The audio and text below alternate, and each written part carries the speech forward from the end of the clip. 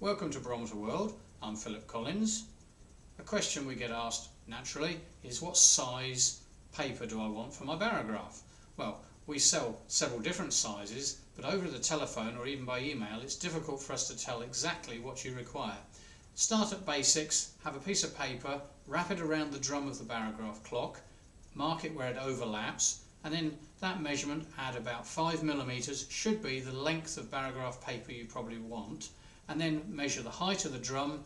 Many of them are around 90mm, but over the years manufacturers have made many different types of barographs, so unless you get those measurements to us we can't really advise.